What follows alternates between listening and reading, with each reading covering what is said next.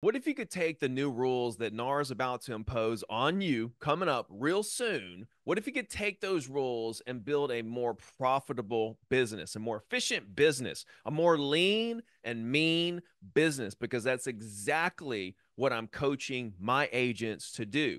Guys, you know me, right? So if you've been following me for a while, you realize that I am an optimist. Okay. Like I'm always looking at the positive side of anything. There's always two ways to look at something. There's a positive way and there's a negative way. Every single time, I don't care what it is. You can tell me anything in the world, and I'm going to tell you there's a negative way to look at it and there's a positive way to look at it. And when it comes to business, you've always got to look at the positive side of any situation and look for ways to take advantage, ways to capitalize on the opportunities. I'm not going to sit here and tell you that this is, like this is the greatest opportunity and, ever in the history of the industry. What I will tell you is that the opportunity, okay, here's where I think the opportunity is. The opportunity is that it forces you to find efficient ways to work. This is going to shake you up from the way that we've been doing business, okay? And it's going to say, okay, you've got to do business this way now.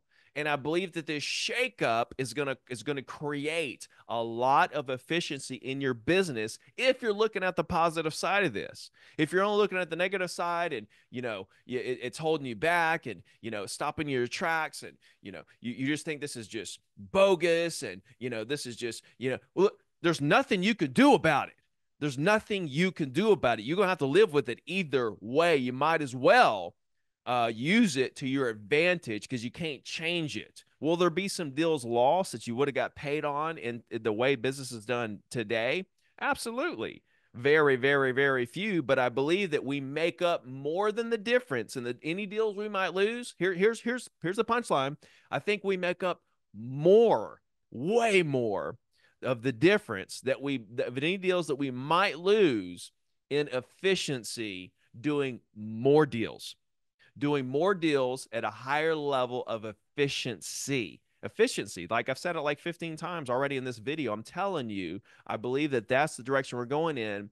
And I think that's what you really need to focus on. I'm going to give you 3 ideas in this video about how to do that. I got an email from my local board of realtors about exactly when the changes are going to come in place.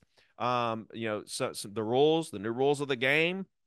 I'm going to share that email with you. I also got an email from the National Association of Realtors about their recent meeting last week with the Department of Justice and the 3 takeaways from that meeting. I want to share that with you. And then I want to get into just how you can make your business much more efficient in the new world that we're going to be living in very, very soon. So pony up, get ready, and let's ride because I'm telling you, I'm excited about this. I don't like the new rules. I think that this whole thing is, like you, bogus. This was a complete money grab for the lawyers. There was a technicality in the way that commissions are, how they're paid out on a HUD statement, okay, on a settlement statement. And they found that discrepancy. They found that loophole there, and they were able to say, you know what, let's go make about what was it, $1 billion? $1 billion settlement, and by the way, the homeowners are going to get like $20 a piece, something like that, right? The lawyers are going to walk away with the money, and the homeowners are going to walk away with like 10, $20, if that. Okay, what justice was really done here? And let's talk about it. So the email from the National Association of Realtors. This is from Kevin Sears, the president.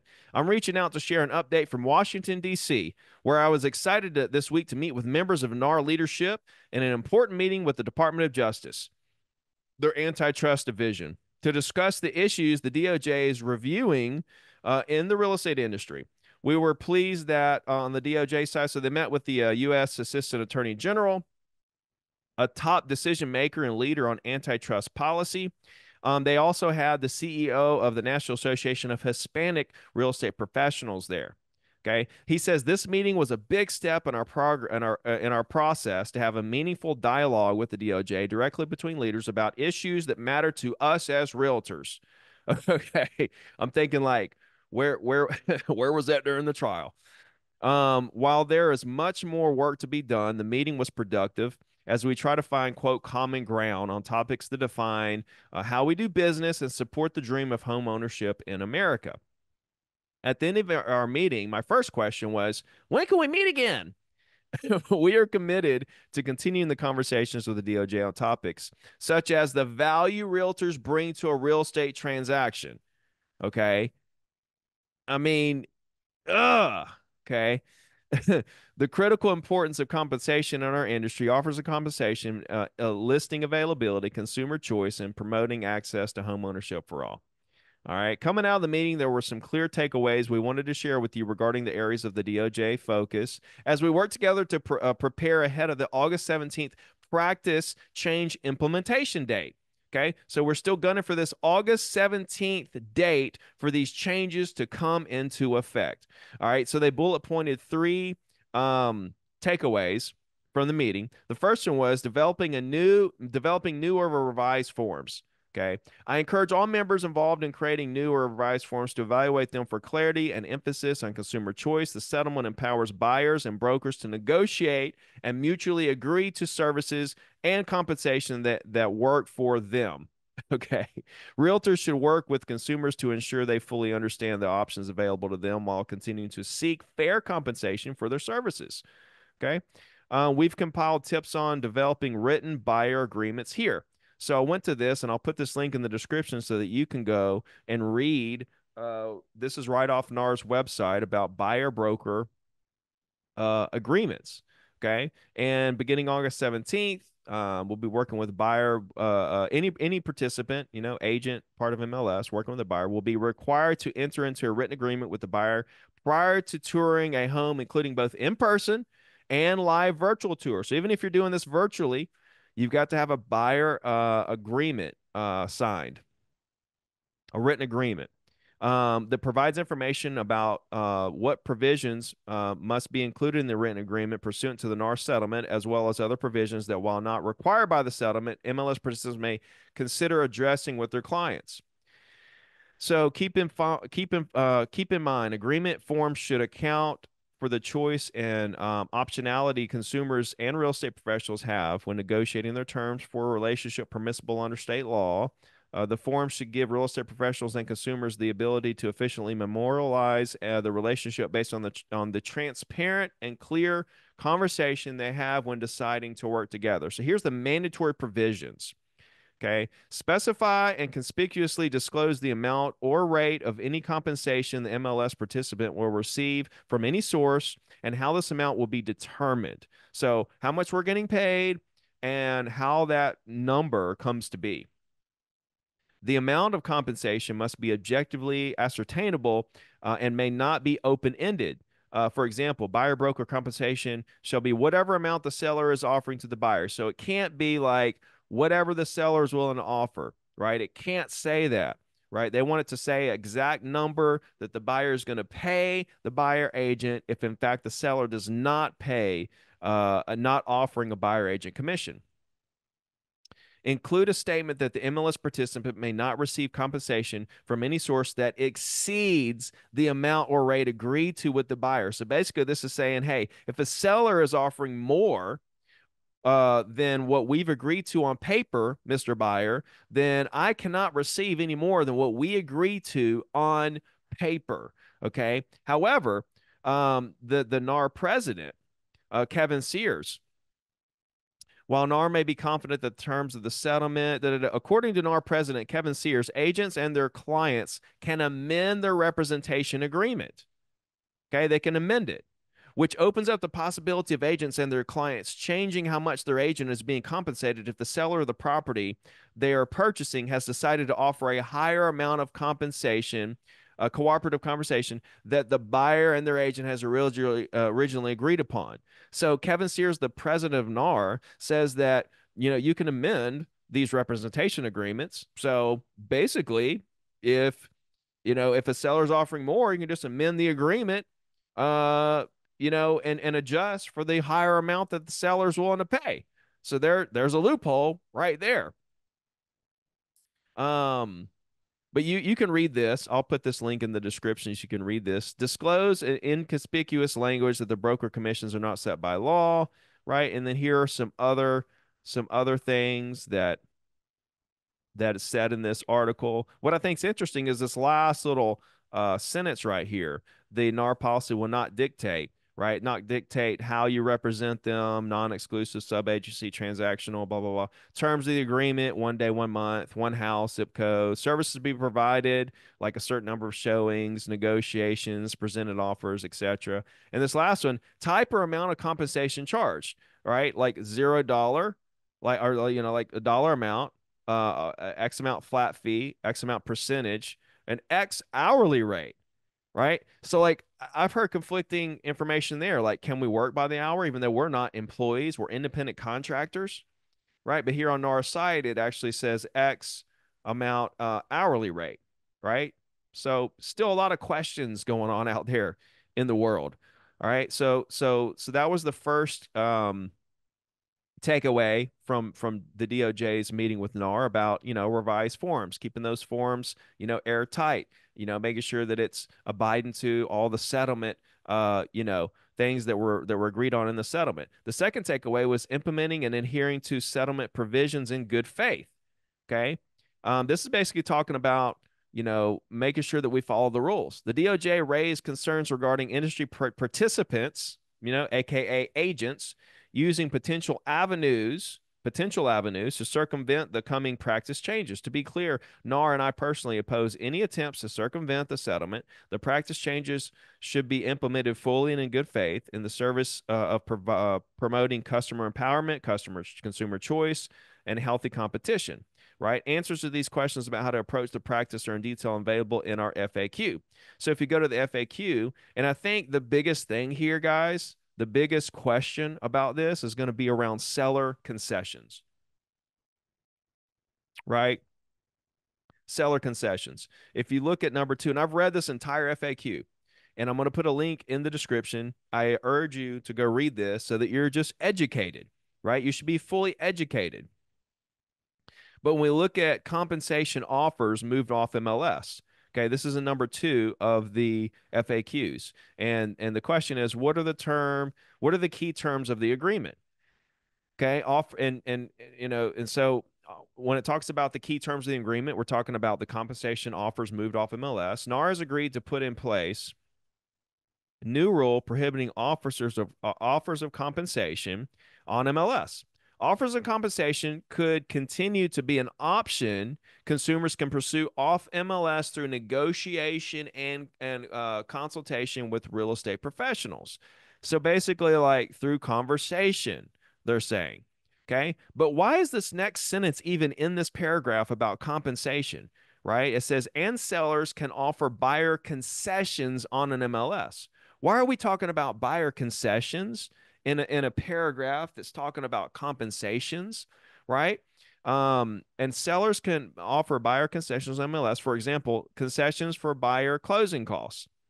And so I guess where this is going is like, they're basically saying like a buyer can use concessions that the seller is going to give towards the the buyer agent commissions, right? And that's something that I haven't seen in writing, like clear cut, right? Like, is it okay, the DOJ, right? A question for the DOJ, a question for NAR. Is it okay if a buyer uses seller concessions towards buyers agent commissions? Right? Is that going to be fair game? Is that going to be okay? Right? Is it going to be okay? Um, let's see a couple other things that I want to share with you in the FLQ that I thought was really, or if you go down to number 74, it also talks about concessions, right? There's a section on concessions, right? And it talks about all this. I mean, 74 through 80, right, is all has to do with seller concessions. Okay. Number 74 says, is there an MLS policy about seller concessions? No, MLS will continue to have local discretion. Okay, local discretion on seller concessions. This includes determining what local rules have about seller concessions, except under the settlement, and MLS must ensure that the seller concessions are not limited to or conditioned upon the retention or of or payment to a cooperating broker, buyer broker, other buyer representative. Right? Some of these other questions. Can MLS have a yes or no concession field? We know that we can have that. Is an MLS required to have a concession field? Um, can I choose to publish cooperative? Right? Like, no, the new rule would prohibit offers of compensation on MLS. The question is, if my MLS removes the compensation field, can I choose to publish my cooperative compensation offer in the agent remarks? Okay. So like there's just for me, there's just a little bit of unclarity uh on that. And I thought this was interesting. Does this mean a buyer broker may have to work for free? No, we have long believed that it's in the interest of the buyers, sellers, and their brokers to make offers of compensation, but using an MLS to do this will no longer be an option. The types of compensation available for buyer brokers, okay, include but not limited to a fixed fee commission paid directly by consumers, okay, sure. Concession from the seller. There it is again. Concession from the seller, right? So if we can pay the commission as a concession from the seller and we can put concession on MLS, then essentially, is that not where we're going to put the buyer broker commission? I mean, I mean, I'm just and then in that case, the buyer is deciding if they want to use that concession towards whatever they want, which it could be, closing costs, it could be their agent commission, it could be repairs on the house, it could be whatever, right? But right here, that they're saying that the types of compensation available for buyer brokers include but not limited to, and the second one is concession from the seller. Also, portion of the listing broker's compensation. Do what? Isn't that what we're arguing against here? That's how we get paid now. We get a portion of the listing broker's compensation. Okay. You guys realize, like right now, as it stands, before the August 17th changeover, that a seller agrees into a listing agreement to pay 5%. They're paying that 5% regardless if there's a buyer agent involved or not. That's what they're paying the listing agent to sell the property. Now, the fact that the listing agent decides they're going to pay half of that or whatever percentage of that to the buyer broker, if one is involved, that's up to them. And this again was the technicality that the lawyers found. On the HUD statement, it shows that the seller's paying that. But really, originally, the seller agreed to pay the full 5%, and the listing broker decided to pay the buyer broker a part of what the seller agreed to pay them, to compensate them to bring the buyer. Right. But that's how it actually works in reality. But the technicality is on the HUD statement, it shows that the seller's paying it when really they're actually paying the listing broker and the listing broker is paying the buyer broker. But that's not how the paper trail goes. And that was the technicality the lawyers found. And they said, let's go make $1 billion. Let's go make $1 billion. Who can blame them, right? Who can blame them? I guess. I mean, as long as you can sleep at night. Fact of the matter is that they're continuing to say here that a portion of the listing broker's compensation is a form of how the buyer broker can be paid. Right. Let's drive over to the email that I got from my local MLS. Okay. Basically, under the agreement, the new MLS practices will take into effect August 17th. Okay. So we're right in line with August 17th. I'm sure you are, call your local MLS, see what date everything's going to come into place. Our MLS policies and procedures will be updated to reflect these changes at the local level. Fields regarding compensation will be removed from our MLS. However, brokerages are not prohibited from displaying offers of compensation on their listings from their listings on their own websites or other media and marketing materials. Okay. So my website that I have listings on, it's IDX Fed, comes from MLS. How am I going to go in there and change the listings that are on my website to show the buyer broker commission? I can't. I mean, I can't edit a listing. Maybe some of you have the ability to do so. Maybe there's a button I haven't found yet. And if I have, that's great. Am I going to go in there every single listing and show buyer agent commission? And who actually is even looking at my website? Our agent's going to start looking on other agents' personal websites to find out if the buyer agency broker commission exists. Or we're going to have to start calling. And this is where I believe it's going to go. We're going to have to call, once we have the buyer and we know what they want to go look at, then we'll spend some time to, have our assistants or whatever, or maybe shoot an email and say, hey, are you guys paying a buyer broker commission on this listing? How much? If so, how much is it? So that we know. It's like, let's take away transparency. We don't want to know. We want to have to call and reach out to find out what it is. You can do it. You can do it. You just can't tell anybody. It's just got to be secretive, right? We got to hide this from the general public. Got to hide this from each other. And if you want to know, you're going to have to call the listing agent. You're going to have to reach out to their office to find out for your client. So your client decide what they want to do. Because at this point, Mr. DOJ, Mr. Plaintiff's lawyers, you've put the buyers in a position where now they literally may have to decide not to buy a house if the seller's not offering a buyer agent commission, which, by the way, they've always had the choice to do. See, what I think is they went too hard with this. When they got to the point where NAR decided to offer 0 on MLS and give the sellers a choice, I think we could have, restructured the forms and made it to where it was more clear that they had a choice. They could offer 0 if they wanted to, and then we should have left it right there. But no, we have to remove that field from MLS. Even though we can offer it, you can't tell a seller they can't offer it.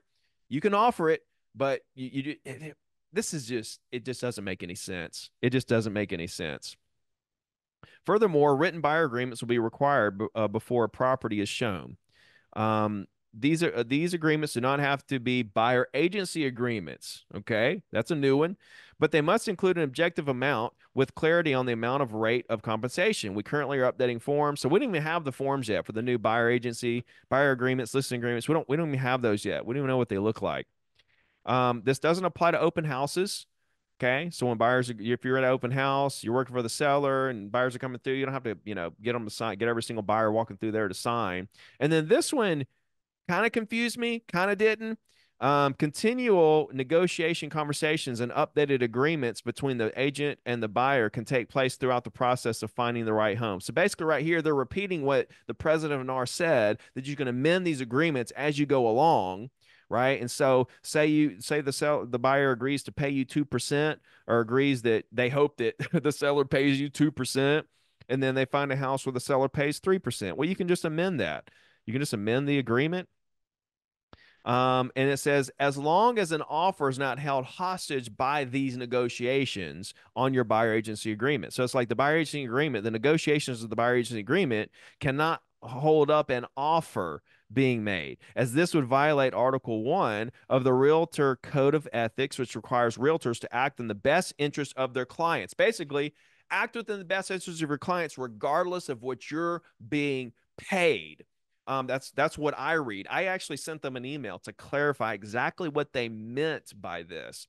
But at the end of the day, what I'm reading is that, hey, if a buyer doesn't want to amend for this new situation that you're in, then they don't have to. And by the way, you still have to pursue them and act in the best interest of them, even if you're not exactly happy or exactly not satisfied with whatever the agreement is. You have to, basically, according to the Article 1 of the Realtor Code of Ethics, which requires realtors to act in the best interest of their clients. Now, I want to go through a couple of ideas here to help you become more efficient, because you need this mindset, right? You need my mind. If I could just, take this out and just put it in there, then I absolutely would. It doesn't work like that. So the best I can do is just make a YouTube video, hoping that you absorb some of this energy, because I'm telling you right now, I would crush it in this new market. Last week, I made live calls. I picked up a buyer and a seller that would sell to that buyer. I found a buyer out of thin air and a seller out of thin air, $2 million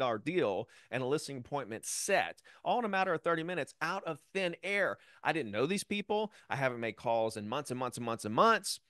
I'm making live calls again this Wednesday at the same time, 3 p.m. Eastern, right here on this YouTube channel. So make sure you're subscribed and tuned in, because I'm going to do it again.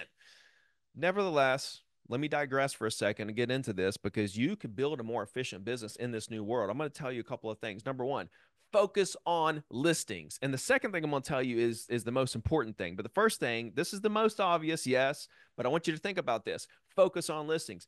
This has never been a better time to focus on listings. Now, list to last has been a principle that has been around for hundreds of years, and it's absolutely true. There are very successful buyer agents.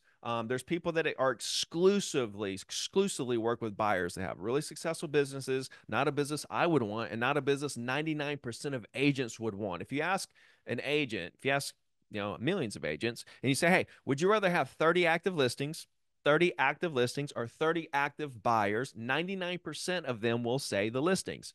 There are 1% who are like, I want the buyers because later I'm going to get the listings. Well, if you got the listings, you got the buyers today. If you represent a buyer, they got to buy, and then you got to give them 3 to 5 to 6 to 7 years, however long it's going to be before they sell, and then you get the listing. When you represent a seller who's going to buy, you get both deals now today. Not to mention, you can actually manage 30 listings. You can't manage 30 buyers unless you have a team of agents. Now you're managing agents. Ugh, I don't want that either. I'd rather sit around as a single agent and stack listings to the moon. And there was one point in my career where I had 72 active listings. I can do that as a single agent with one assistant. I mean, I wasn't even, like you very manageable, right? Listings equal leverage. Listings equal freedom. Listings equal quality of life as a real estate agent. When your business is focused on buyers. Now, I focused 100% of my efforts on listings. When you focus 100% of your efforts on listings, 80% of your business will be listings. 20% will be buyers. That's right, buyers. Why is that? Because you're going to have sellers who sell and then buy. You're going to have people that want to buy your listings, and you're going to get referrals. You're just going to get referrals. And you may get a random buyer, here and there, whatever. But 20% of your business will be buyers. Consistently through my entire career, my business was 80-20. Don't you want an 80-20?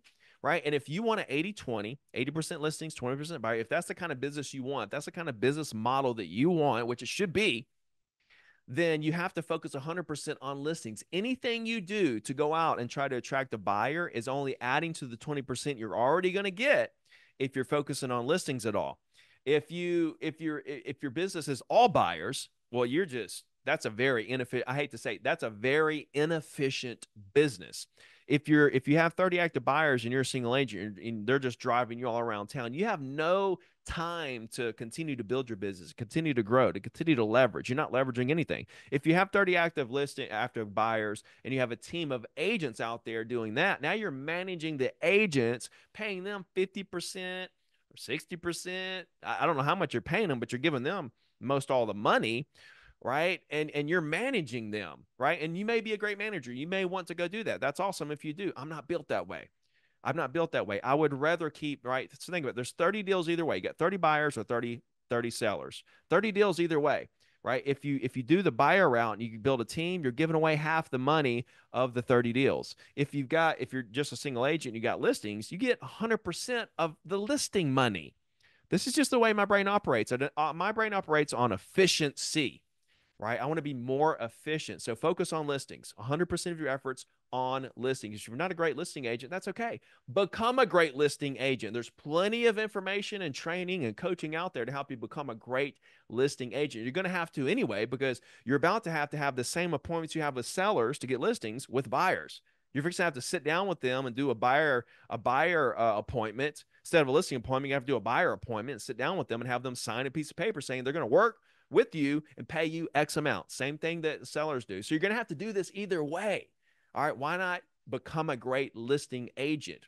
I do a listing appointment challenge every month. The next one is August 5th. I'll put a link in the description, setmorelistingappointments.com. It's a week-long training, Q&A with me all week. I'm going to go through everything. I'm going to teach you more about real estate than you ever even thought that you knew. So the first thing is become a great listing agent. The second thing is, and I love this one, this is the one that I think is just dynamite here. And this is what's gonna. The first one's kind of like you should be doing that anyway. The second one is what this shakeup is going to make you do. It's going to force you to do, and that's this: only spend your time on dollar productive activities. What do I mean by that? I mean, every single client that you work with, every customer that you work with now is going to have signed a piece of paper agreeing to pay you. That's not the way it is right now. We get a call from a buyer and they want to see a house. We pack up, you know, cancel the rest of our day and we go show the house with really nothing in writing, right? Nothing in writing. Now we're not going to do that. We're not going to, we're all, and we're going to sit down with the buyer, have them sign a piece of paper saying that they're willing to pay this amount. And if they don't sign it, we're not working with them. Isn't that more efficient?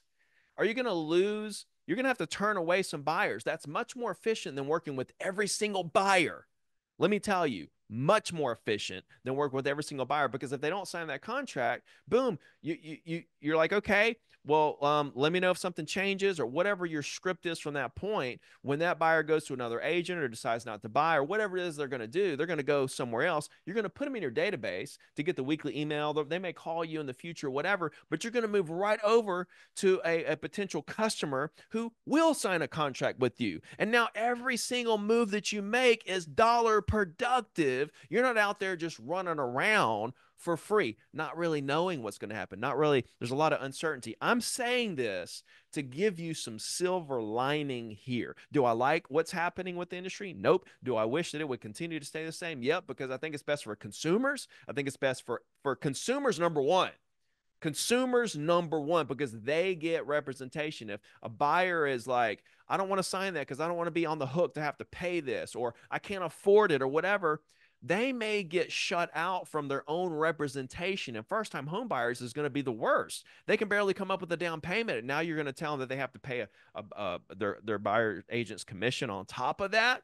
Who knows how builders are going to respond and how all this is going to play out when the dust settles. But I'll tell you this, the market is the market. And people have choices right now, and they choose to pay. The sellers are choosing to pay the buyer agent commission now from out of what they agreed to pay the listing broker, okay? Out of what they agreed to pay the listing brokers are paying the buyer agent commission. And evidently it's still going to be, that's still going to be legal according to everything that I'm reading. So you just can't put it on MLS. It's the craziest thing. My point is this, you're only going to be working with buyers who have agreed to pay you. Isn't that more efficient? Let me just ask you, don't you feel like, I mean, it's going to cut some buyers out that don't want to work with you? Maybe they want to work with another agent. Maybe they don't want to pay a buyer agent commission, whatever the case may be. There's still going to be a lot of sellers. I would say, if I had to say, 90+%, even when the hammer drops, 90+% of sellers, I believe, this is just my opinion, will still continue to offer the buyer agent commission through whatever means you have to offer it. And then as time goes on, that's going to increase. It's going to be in the low 90s. It's going to get back to 95. It's going to get back to 96, 97, and eventually get back to exactly where we are right now, because the market is the market. All right. So anyway, I hope this video helps you. I hope you start to try to visualize a more efficient way to build your business according to the new rules. Because guess what? We can't change the rules. That's the thing. You can't change the rules. You can't control the rules. You can only play by whatever rules are in front of you and make the best out of them. That's why I'm an optimist, right? When you look at the debate that would just happen, the presidential debate, you think, okay, is this going to be Trump part 2? Are we going to get Biden back in there? Is Biden going to be replaced? You know, all these thoughts go on in our head. Let me tell you what the best part is. It doesn't matter. The president's not responsible for your happiness over the next 4 years. They're not responsible for the amount of success that you have. Only you are.